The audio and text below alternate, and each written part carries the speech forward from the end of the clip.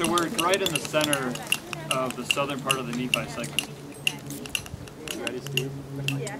The Nephi segment runs from Nephi, steps over to the right, to the east, and then continues north to Santaquin and into Payson. 18, up 50. So each one of these square meters, we set this up using a total station.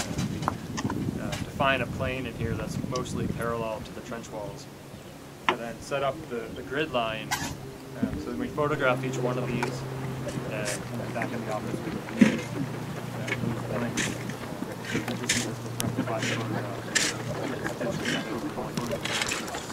print the photo mosaic and log right on it.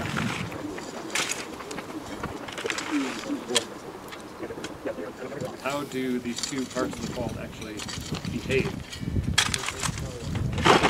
Are they one segment, and do you have earthquakes that rupture across this step-over zone? Not one thing.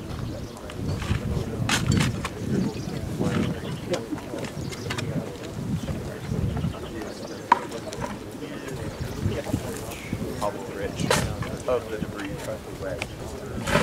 Off of that wedge.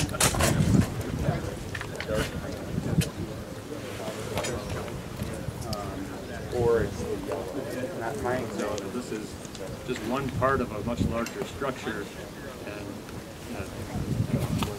we really don't know much about the segment size. Yeah, like fishing boats from the base of the MRE. Yeah.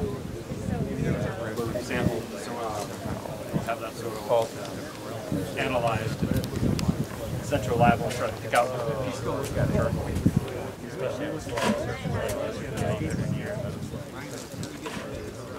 Problem is that There's no help, yeah. And the problem here, when you get up, it's all part of the oldest inherent fluvial wedge, and it's been faulted down. And then from there it gets fairly interesting.